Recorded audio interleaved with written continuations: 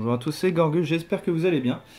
Et non, je n'arrête pas les vidéos, c'était une petite blague en rapport avec mes trois confrères, donc Yonzio, Morganus et Kumi, qui eux ont décidé d'arrêter pour l'instant les vidéos YouTube, donc je les salue au passage.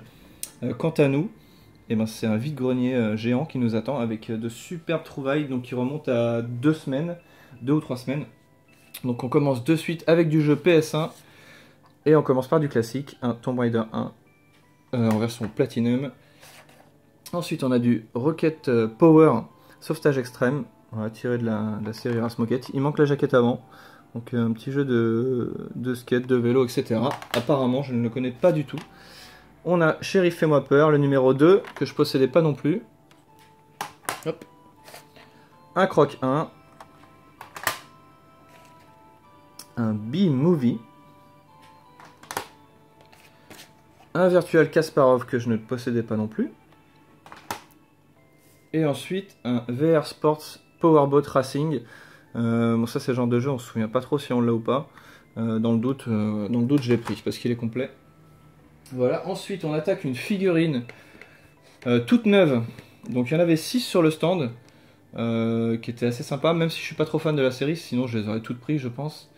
Voilà, il s'agit de Technospawn, voilà, tout neuf. Voilà, pour 6 €, comparé à celle que j'ai trouvée la dernière fois, que j'avais payé 14 €, qui n'était pas complète et pas neuve. C'est vraiment le jour et la nuit. Voilà, celle-là je trouvais plutôt cool. Voilà. Ensuite, ça va aller vite aujourd'hui, c'est cool. Ensuite, un jeu PSP, il était tout seul sur le stand. En général, déjà quand il y a plusieurs jeux PSP, c'est assez dur d'en trouver des cools. Mais là, il n'y en avait qu'un seul, et franchement, c'était pas n'importe lequel. Il s'agit de l'épisode Silent Hill, Shattered Memories. Alors franchement, j'étais super content, surtout qu'il est complet. Après, je sais pas ce qu'il vaut l'épisode sur PSP. Mais je le testerai sûrement un jour celui-ci. Hop. Donc je sais plus pourquoi je l'ai eu, sûrement 2 €, quelque chose comme ça. Ensuite j'ai racheté sur eBay, enfin acheté tout simplement, la notice de Dragon Ball Z Ultime Menace, vu que je l'avais en boîte, je vous l'ai présenté la dernière fois. Voilà, pour pouvoir le compléter. Donc ça par contre je l'ai payé, non pas sur eBay, sur le bon coin, 15 €, frais de port compris quand même. Hop. Et après on attaque les choses sympas, il reste que du rétro, et vraiment des choses vraiment cool. Donc on attaque avec une très vieille console qui était dans une petite valise. Par contre elle est dégueulasse, j'ai pas eu le temps du tout de la nettoyer pour l'instant. Donc c'est parti, je vais vous la montrer de suite et après je vous montrerai les jeux. Voilà de quoi il s'agit. Donc si je vous montre ça, il y en a qui vont reconnaître de suite. Voilà. Donc il s'agit d'une Atari 2600, la version bois, je crois qu'elle s'appelle comme ça, wood quelque chose. Donc elle est très sale, je sais pas si elle fonctionne, mais a priori il n'y a pas de raison, bien que j'entende des petites choses se balader à l'intérieur. On va quand même la poser ici, parce que c'est quand même une belle pièce. Hop. Donc on avait 2 joysticks, je vous en montre juste un, hein, parce qu'il y a les fils et compagnie. Voilà, regardez l'état, hein, j'ai pas encore nettoyé, je m'en suis pas du tout occupé. On avait l'alimentation et le câble d'antenne en fait qui est déjà relié à la console qu'on peut pas enlever. Mais par contre il y avait beaucoup de jeux. Hop. Et tout ça encore. Donc par contre je pourrais pas du tout vous en parler. Bon déjà il y a beaucoup de jeux PS1 que je connais plus, dont je vous parle pas. Mais alors là c'est encore pire. Battlezone. Combat. Donc il y en a aucun en boîte, hein. Space Invaders. Bon celui-ci on va pas le présenter. Tout le monde le connaît. Asteroids. Ensuite on va le garder pour la fin. Space Shuttle. Hero. Apparemment celui-ci est pas mal d'après un pote à moi. Maze Craze. Un jeu de tennis. On a ensuite Atlantis. Outlaw. Moon Patrol. Pole Position. Barnstorming. Demon Attack. Et le petit dernier, un petit Pac-Man. Voilà, qui fait plaisir. Bon, la jaquette est un peu morte. Donc voilà, donc c'était dans une mallette et je voyais un mec qui semblait intéressé. Mais je sais pas, il avait l'air d'avoir la flemme d'aller demander au... En fait, c'était un peu un stand de brocanteur, déchetterie et compagnie. Et je vois qu'il avait un peu la flemme d'aller demander le prix, etc. Il attendait, mais au final, il s'est un peu écarté. Et moi, je suis allé directement voir la personne concernée sans rester à côté du carton. Et je lui ai demandé à combien il vendait son Atari dans la petite mallette. Il m'a dit 40 euros, donc ça m'embêtait un petit peu. Mais j'avais pas trouvé grand chose encore, donc j'étais prêt à lâcher un peu de sous. Je lui ai proposé 30, il m'a dit oui, oui, sans problème. Donc voilà, 30 euros pour cette Atari bois avec pas mal de jeux. Donc il n'y a plus qu'à croiser les doigts pour qu'elle fonctionne.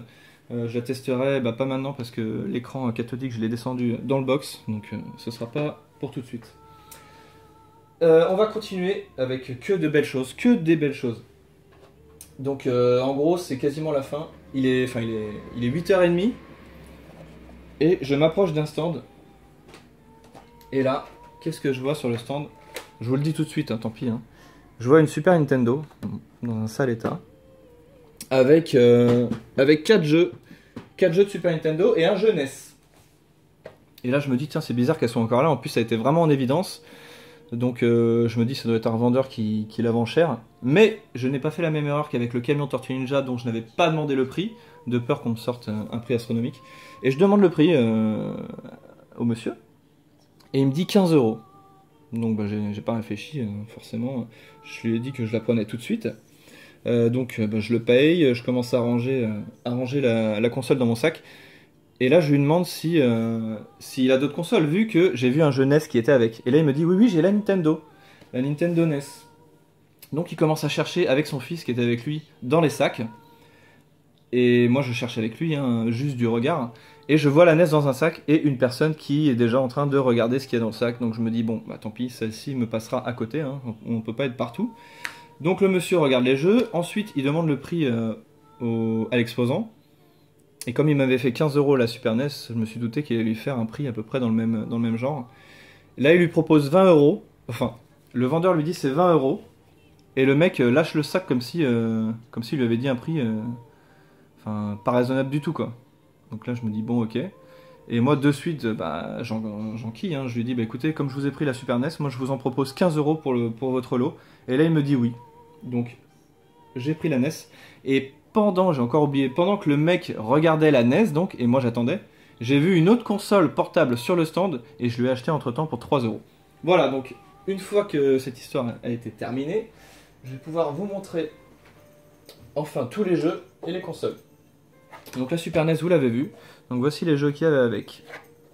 On avait du classique avec Street Fighter 2, hop, un Donkey Kong Country. Et là, on a deux jeux vraiment beaucoup plus sympas, je sais pas, mais en tout cas qu'on voit beaucoup moins souvent. Donc, un Maximum Carnage. Et en plus, c'est deux jeux que je possédais pas. Voilà. Super Probotector Alien Rebels. Donc là j'étais vraiment content. Hein. Quand on trouve ce genre de choses, on a le sourire aux lèvres et on finit les vides-greniers en mode balade et détente. Donc le jeu NES qui était avec, c'était le Pac-Man, que je possédais pas non plus.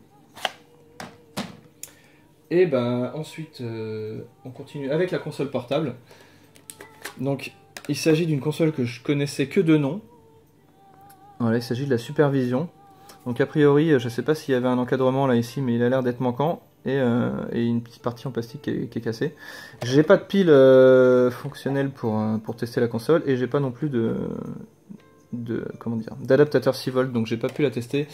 J'ai des doutes sur son fonctionnement, mais bon, pour 3 euros, je trouvais ça correct, même en tant que pièce, en tant que tel.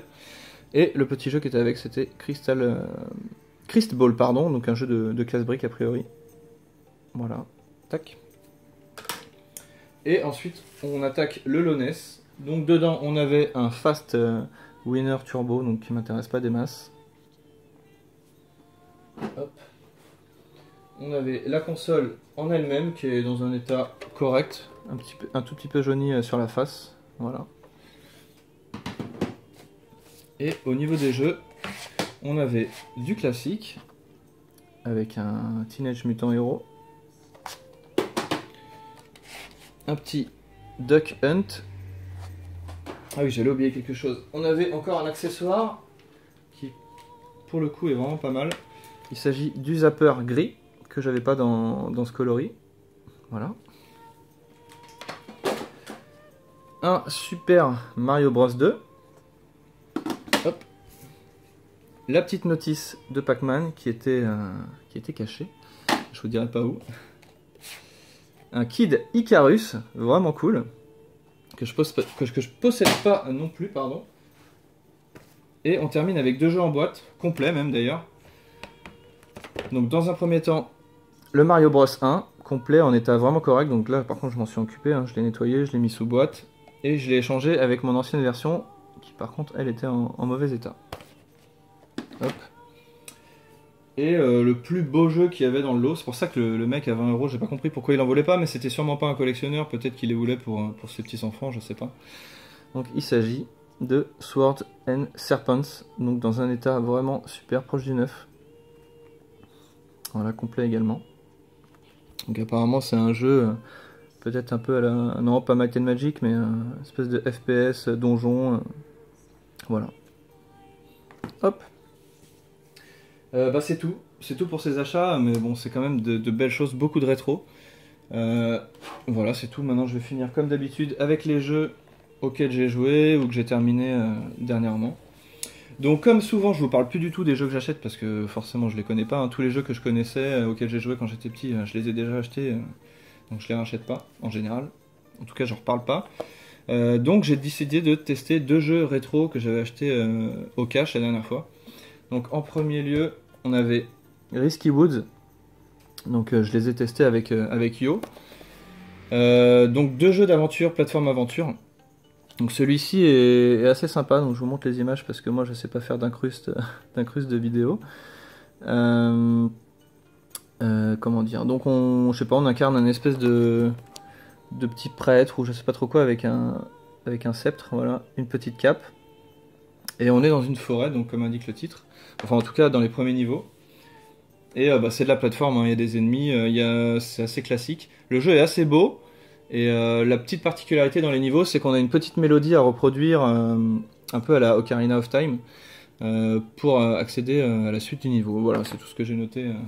On a fait les 2 ou 3 premiers niveaux, je crois. Et après, une fois que Yo en fait abandonne, bah moi j'arrête de jouer aussi, puisque jouer tout seul, c'est un peu moins cool. Donc une fois qu'il a abandonné celui-ci, on a attaqué le Mystic Defender, donc, qui est dans le même délire, un jeu de plateforme aventure. Mais par contre celui-ci est vraiment, bon là je sais pas si ça se verra, mais il est vraiment beaucoup plus moche. Ça se voit pas forcément derrière la jaquette, mais ça n'a rien à voir. Par contre la maniabilité est mieux sur celui-ci. Voilà, donc bah, là il n'y a pas grand chose à dire, hein. Vous avancez, vous tuez les ennemis qui repopent à chaque fois.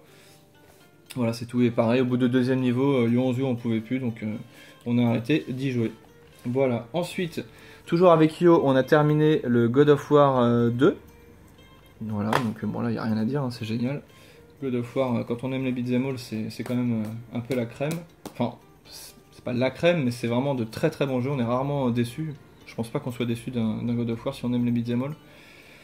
Le Witcher 3, qui est très long, de toute façon je vais vous en parler pendant 1 an et demi à peu près de celui-ci. Enfin je vais pas vous en parler, j'avance, c'est tout.